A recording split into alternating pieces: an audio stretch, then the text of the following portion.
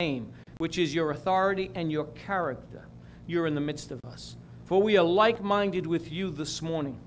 Holy Spirit of love, I ask that you minister to your people this morning. I thank you that their hearts are prepared as good ground, that every word that is spoken this day from here forward, Lord, that they will receive with gladness, O God, that they would receive in the Spirit, O God, not according to logic, but according to the mind of Christ. I thank you, Father, for the faith that rises in our lives this day. I thank you, Lord, that the love increases in us this day, and that we become obedient to you in Jesus' name.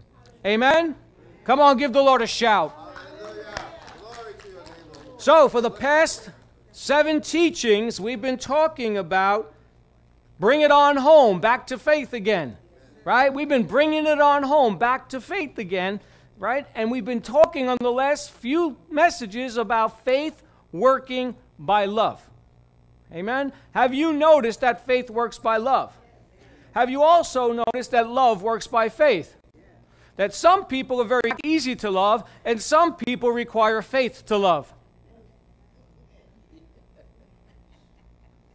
If we are going to love God the same way that Jesus loved us, we better be people of faith.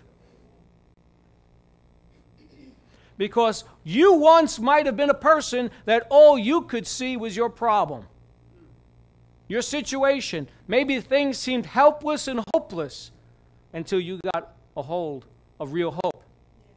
Amen. So we sometimes need to understand that we have to live in this place of loving by faith and faithing by love. Amen. This morning, the subtitle of the teaching is very simple. Amen. Revival in your neighborhood. Being revived in your neighborhood is what we're going to talk about. And I'm going to try to make this quick this morning because we have a lot to talk about and I need to save my voice. So in Luke chapter 10, verse 25 to 39, we hear the story of the Good Samaritan. This is the Passion Translation. You ready? It says, just then a religious scholar stood before Jesus in order to test his doctrines. Have you ever had a religious person come to you who is all full of head knowledge with absolutely no spirit to try to test you on what you know about God? A person that only knows about God, but you're related to God, wants to tell you about God, but you experience God. Right? So they wanted to test Jesus. He posted this question, Teacher, what requirement must I fulfill if I want to live forever in heaven? Jesus replied, what does Moses teach us? What do you read in the law? The religious scholar answered, it states that you must love the Lord God with all your heart, all your passion, all your energy, and every thought. And you must love your neighbor as well as you love yourself. Jesus said, that is correct. Now go and do exactly that, and you will live. Wanting to justify himself, he questioned Jesus further, saying, what do you mean by my neighbor? Right? Your translation might say, who is my neighbor? Turn to your neighbor and say, who are you? Who is my neighbor? It's a beautiful day in the neighborhood. Amen? The Greek word for neighbor is very simple. It's the Greek word plesion, and it means close by, or a neighbor, or that is a fellow, as in a man, a countryman, a Christian, or a friend. It also means near or neighbor. So your neighbor is not the person that lives in the apartment right next to you. It is whoever is right next to you, and it is whoever is near you. In other words, your neighbor is whoever is within your reach. Amen? Whoever is within your reach. Turn to them and say, this is not the time to have short arms. No Tyrannosaurus Rexes in the kingdom, okay? Thayer says it this way. A neighbor is a friend. Or any other person. And where two are concerned, the other, thy fellow man, thy neighbor, according to the Jews, any member of the Hebrew nation or commonwealth. According to Christ, any other man, irrespective of nation or religion, with whom we live or whom we chance to meet. So your neighbor is more than just your limited thought of neighbor.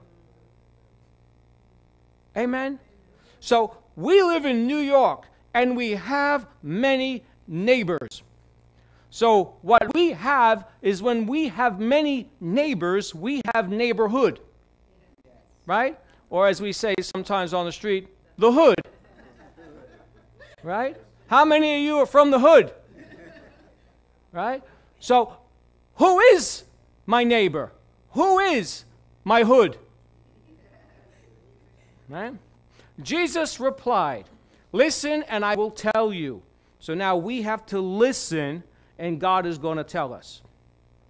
There once was a Jewish man traveling from Jerusalem to Jericho when bandits robbed him along the way. They beat him severely, stripped him naked, and left him half dead. Soon a Jewish priest walking down the same road came upon the wounded man. Seeing him from a distance, the priest crossed to the other side of the road and walked right past him, not even turning to help him one bit. Later, a religious man, a Levite, and according to the text, a Levite here is a temple assistant, came walking down the same road and likewise crossed to the other side to pass by the wounded man without stopping to help him. You see, he learned it from the leader. Finally, another man, a Samaritan, came upon the bleeding man and was moved with tender compassion for him. He was moved with compassion. The best definition that I could ever give you of compassion was what Bill Clinton used to say all the time. I feel your pain. When you are moved with compassion, you not only identify with the person's pain, you literally feel for them. You feel what they're going through. We are called to be people who are compassionate. Turn to your neighbor and say, are you compassionate, or are you stone cold like a rock?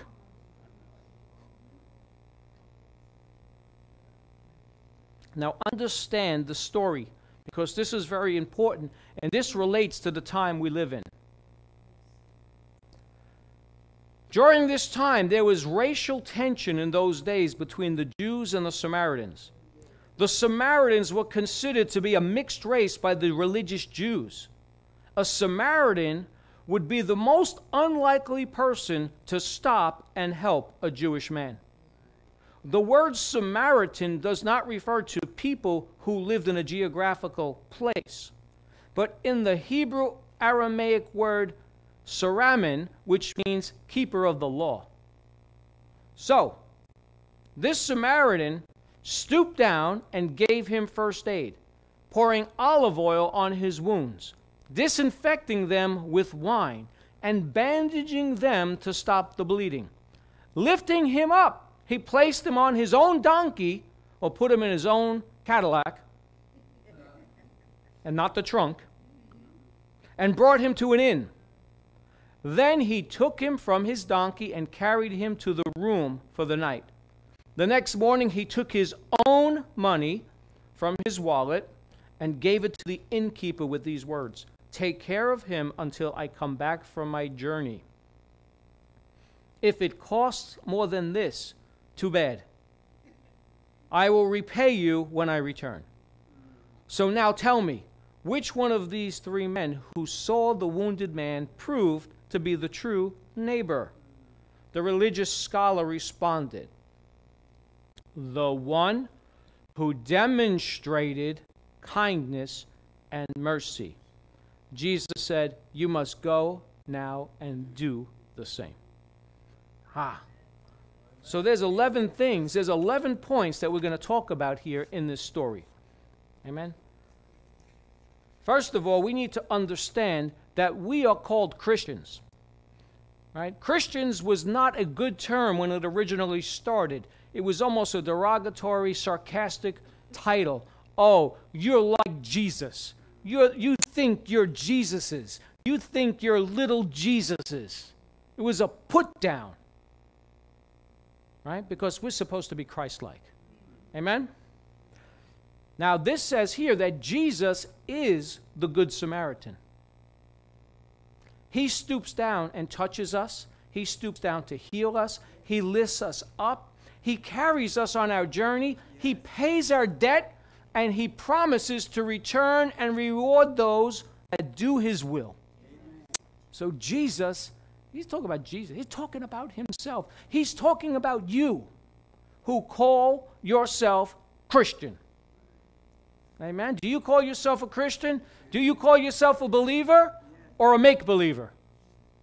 Well, the Bible says you know them by the fruit. You don't know them by their knowledge. Even the devil quotes Scripture, people. Amen. Who is my neighbor?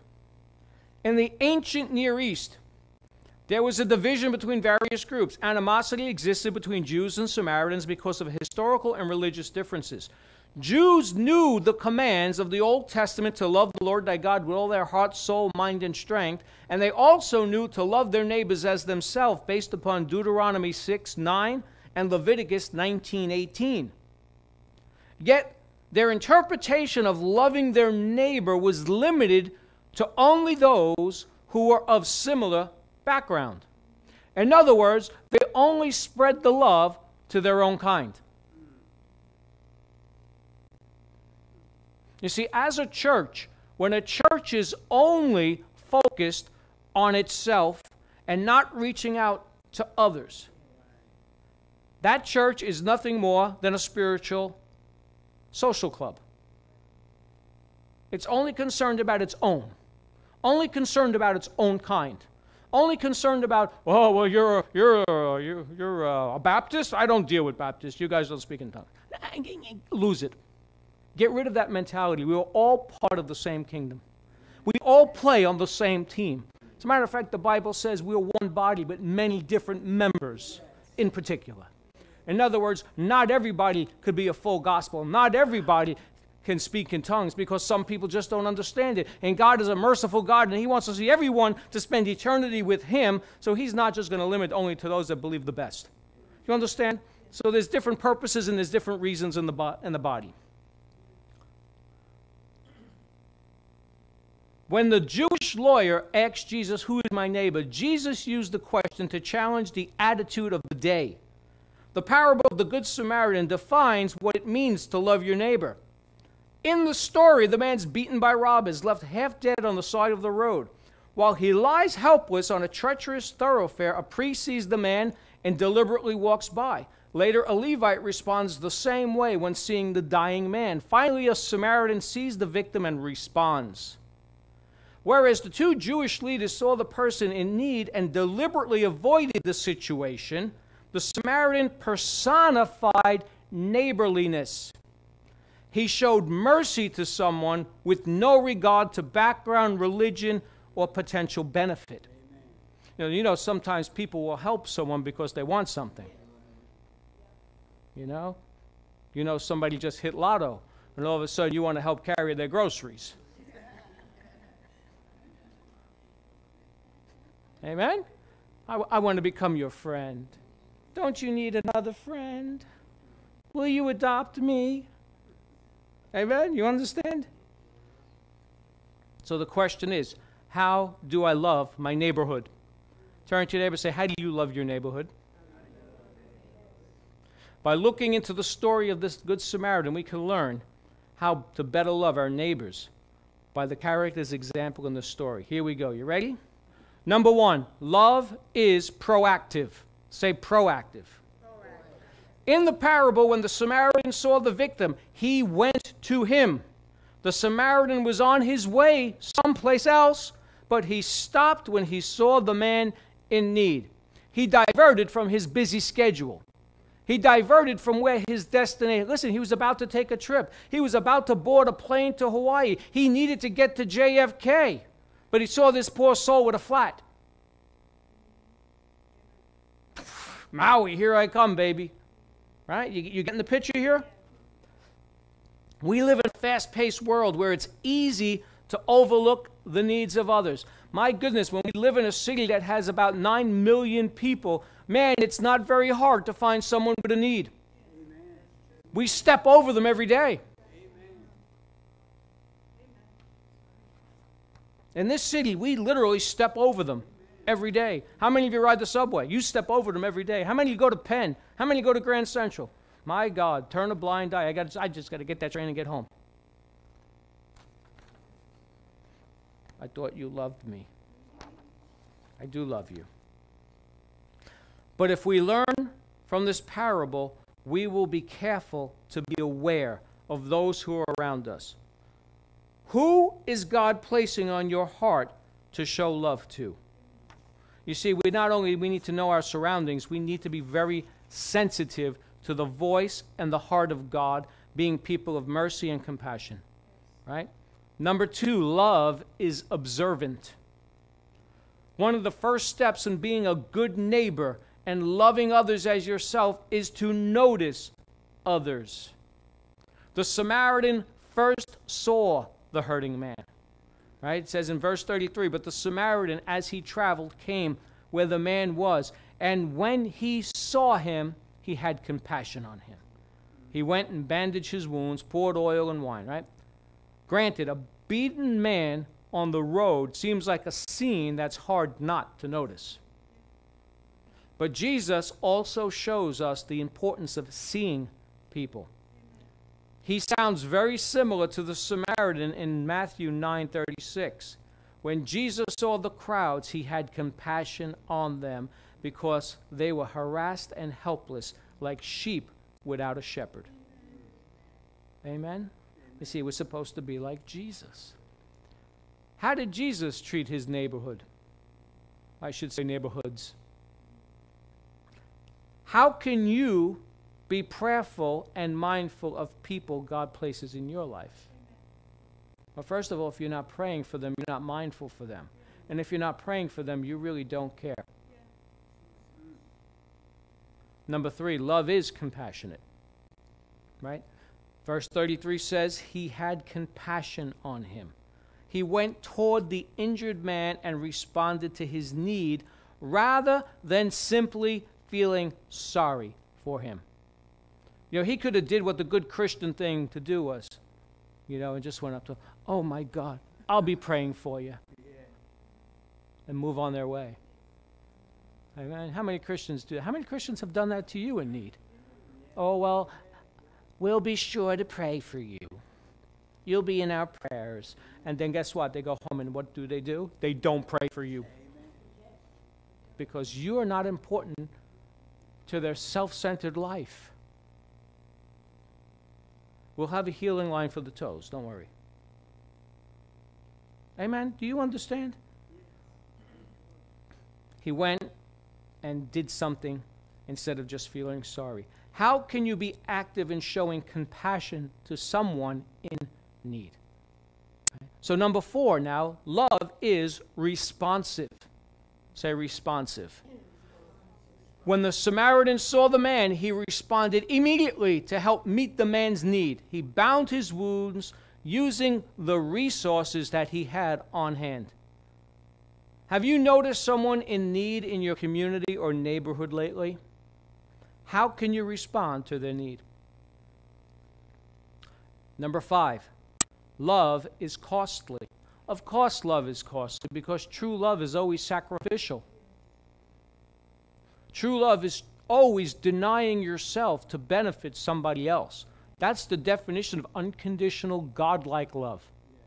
Amen? It's costly. When the Samaritan tended to the victim's wounds, he gave of his own resources. One of the most valuable resources we have, especially here in the big city, is our tick-tock time, as well as our pocketbook. Loving your neighbor not only cost the Samaritan at least 2 days' wages, but also his time. God has given us resources so we can be a blessing to others. So let me ask you, what other resources has God given you that you can use to bless others. Got it? Number 6. Halfway done. More than halfway. Love is inopportune. Turn to your neighbor and say, inopportune. Imagine trying to lift an injured man, who, by the way, is naked, onto a donkey. It just reminds me of last week of those faith-filled men who were moved with love and compassion for their friend, that they lifted a paralyzed man up onto the roof of the house. Not only, but they tore the roof off the house. That's not just an expression. It actually happened. They tore the roof off the joint. And then they had to lower him down somehow. Who went and got the ropes? I don't know. Maybe they had long arms. I don't know. Maybe they just dropped him. Hey, listen, he's going to get healed anyway. What's a few extra bumps, extra testimony for the Messiah? You know, it reminds me the same. My God, this guy lifted this bleeding mess, a naked, bleeding man. He lifted him up onto his own donkey. Eeyore.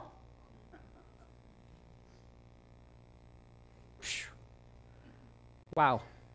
Lifting the injured man was not a convenient task, and it was likely very messy, given the man's injuries. The Samaritan physically had to support the man's weight by himself, and yet have the donkey not move. Yet he sat the man on his own animal to take him to a place of safety. How have you benefited by someone going out of their way for you? Well, let me give you a good example. Jesus went to the cross for you. Amen. Jesus died for you. Jesus went to hell for you. I don't think we need a greater example than that. All right? But in the natural, how appreciative are you for people that have actually helped you? Now turn and do it to others. Amen? Oh, wait. Nope. Don't rush me. Is there a way you can show love to a neighbor, even if it's inconvenient or not at a good time?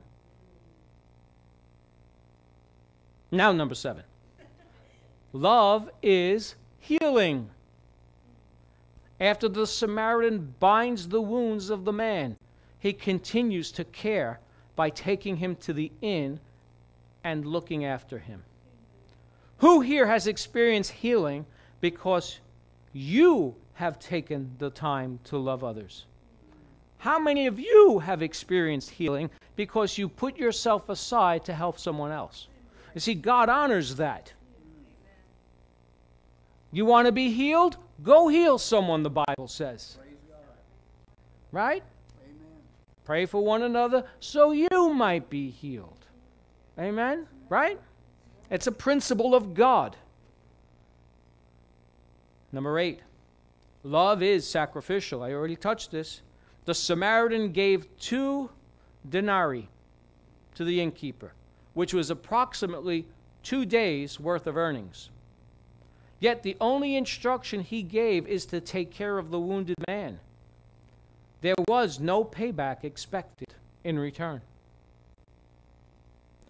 While it's a beautiful thing when someone we have served gives us a genuine, heartfelt thank you, it's not necessary or required.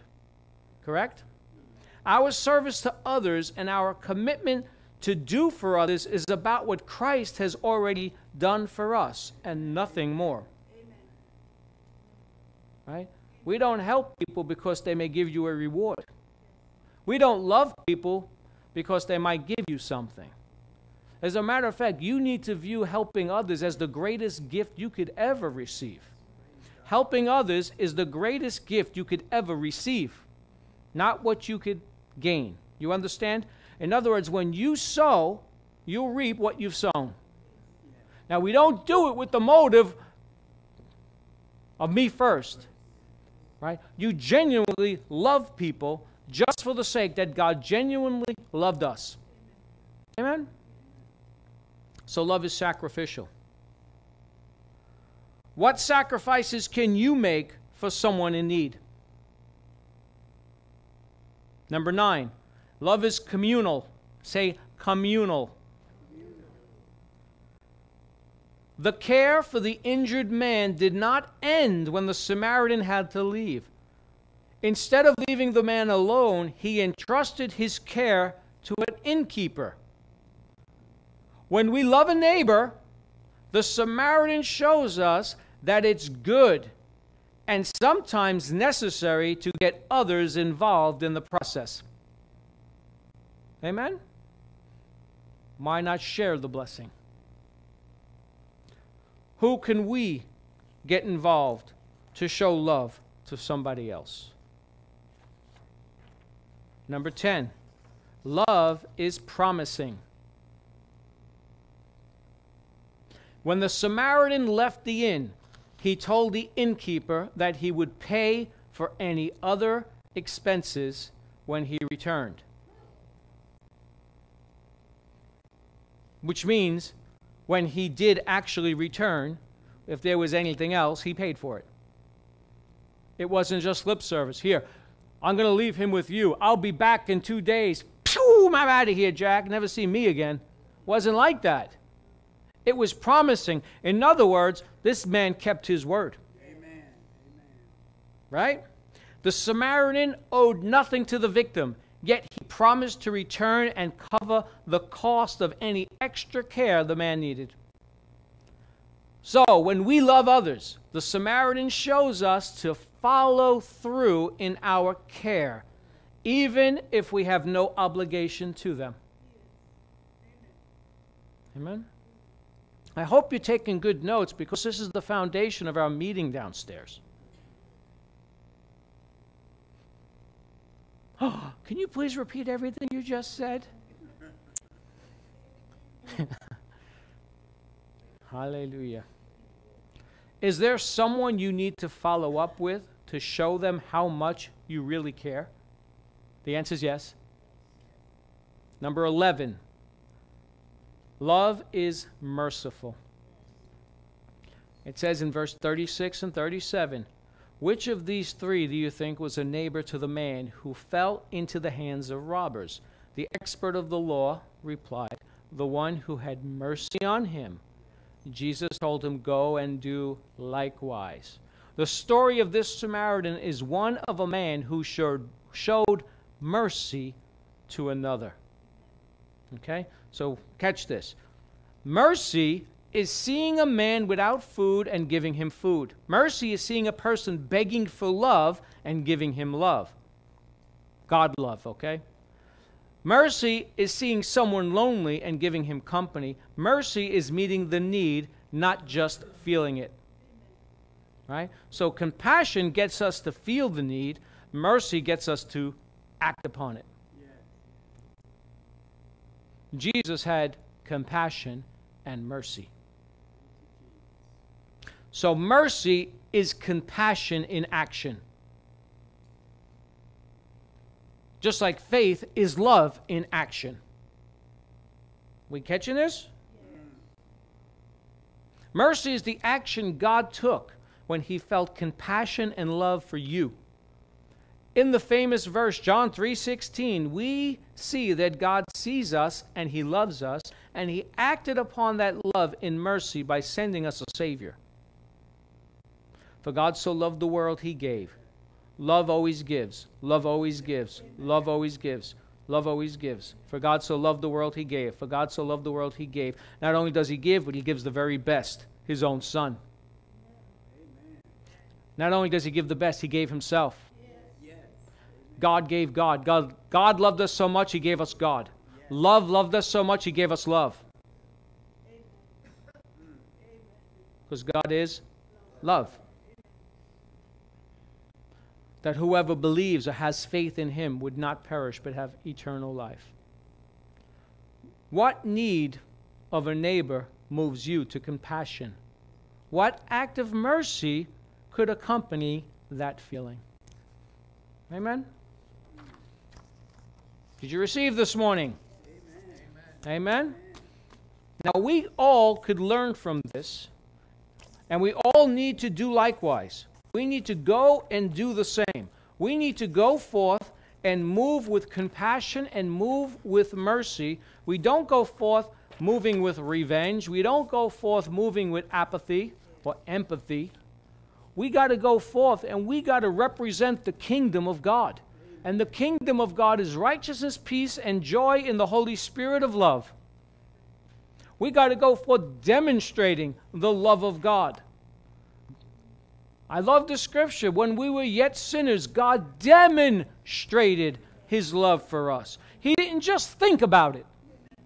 He didn't just have a fleeting thought, oh, they could use our love. Oh, did you see the stars today? Oh, look, a pink elephant. No. We were always on his mind, and we still are. Just like the neighborhood needs to always be on your mind. Let me ask you a question. I know some people here have kind of shared this a little bit, so I'm going to ask you, are you tired of everything that's taking place in your neighborhood? I mean, unless you live in the best neighborhood. Listen, Great Neck has crime too. I'm just saying, you don't have to live in a slum or a ghetto to have issues and problems. Are you tired of the things in your neighborhood? To the point where you've considered getting out? What if God has you there for a purpose and God has you there for a reason? What if God wants you to bring revival to your neighborhood? Why don't we be spiritually minded about this for a change and stop being so carnal about stuff? Stop looking at the problem and looking at why God put you there to be the problem solver. And we shall continue that downstairs. Amen? Amen. Can you give the Lord a shout? Hallelujah. Hallelujah. Thank you for watching. We love you, and we will see you next week.